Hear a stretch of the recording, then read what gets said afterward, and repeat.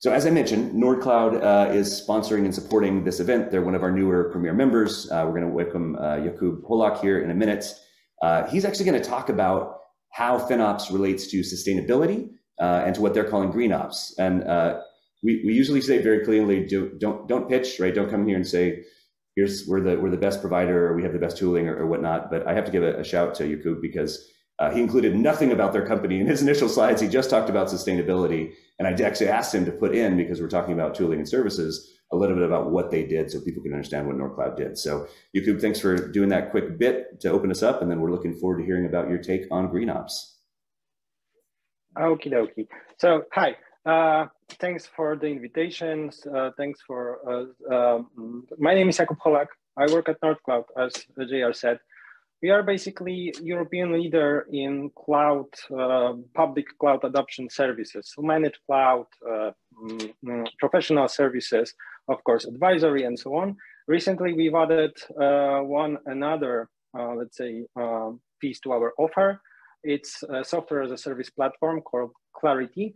And Clarity Core, that you can see on the slide, is basically our FinOps tool. With Clarity, we are kind of obsessed about supporting distributed decision making. So I used to tell that it's not that hard to provide, saving opportunity on VM level, or saving opportunity by, identifying orphaned resources. This is the easy part. The hard part is to make sure you can identify who should act on top of those recommendations and make sure they have everything they need to make smart decisions about those recommendations. And this is what Clarity is. One last thing about, we use application as unit of cost and cloud management. This is very important. Let's say something that we preach is that to set the right narrative, the right language, to use the right language to talk between business, finance, and engineering, you should switch the unit of management to application, because this is the piece that every party will understand. This is what you actually run in the cloud. That said, today I would like to talk a little bit about what we call green ops. I really like that now. It used to be DevOps, then DevSecOps. Now we have DevSecFinOps, and we are about to have DevSecFinGreenOps notion. But jokes aside, I would like to tell a little bit more how you can drive the cultural change at your company with help from sustainability. So I've quoted two websites on this slide. On the left, you have update of AWS well-architected framework with this new sustainability pillar. It was introduced late last year. And on the right, you have a quote from FinOps website about usage optimization domain. Using different words, they are stating basically the same thing. Yeah, to run the cloud the right way, you need to only use what you actually need. So use correctly sized, efficient infrastructure to match your business need, nothing more and nothing less. This is what FinOps is, and this is what sustainability in the cloud. This is how it looks like. Can we go to the next slide? So there are design principles for cloud that you can, and they are very similar. The two that we have on this slide, very similar for GreenOps, so sustainability in mind, and FinOps. And what I mean here is it's really crucial part is understand your usage. So this is what we are struggling with when we talk about tagging, when we talk about cost allocation, and so on and so forth. And there's not much we need to add to bring sustainability discussion to the table, because with carbon emissions, it's really hard to measure the actual carbon emission. It's almost impossible, and not even with cloud or IT, but in general, it's hard. So we usually come up with what's called a carbon proxy. So a measurement that is correlated with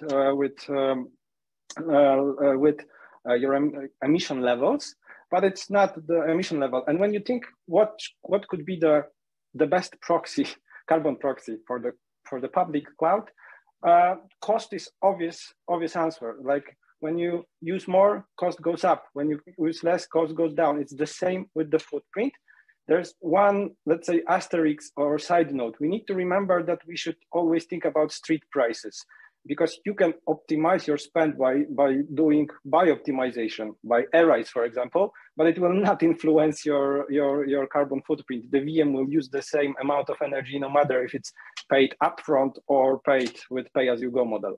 But that said, then we need to maximize utilization, and to maximize utilization, it's what we are after with all this usage optimization, right? Use the right thing.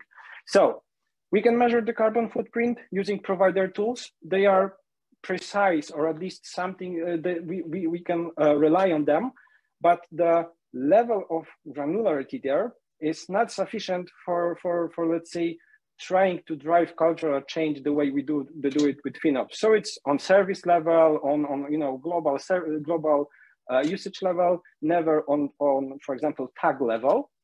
So we have dedicated third-party tools like Cloud Carbon Footprint, open source estimation framework, actually. And estimation is keyword.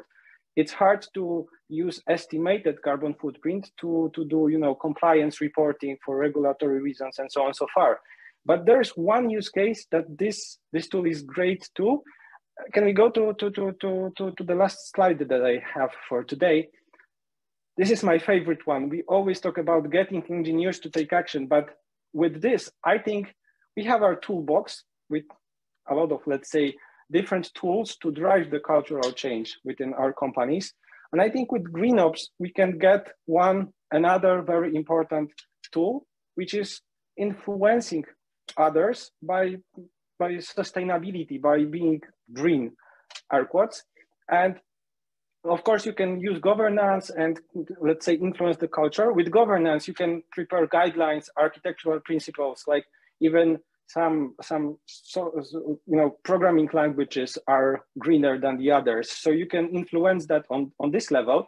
But on this cultural change, this is very important because, for example, interesting idea that we did with one of our customers is gamification. Why don't you go with Spring Cloud cleaning, but instead of talking about removing orphaned resources, you talk about, getting greener and plant tree every time you right size a VM, just to drive this this involvement from the engineering team sides.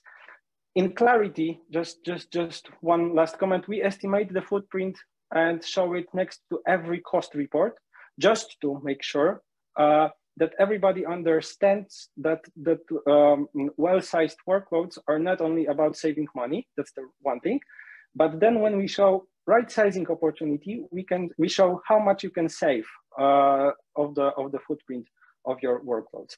And my current role at Nordcloud is product manager. I find a lot of similarities between product management and FinOps within the organization from cultural perspective, because you need to drive the change or influence without formal authority always. Yeah, you are not the boss to the people and you're trying to influence them.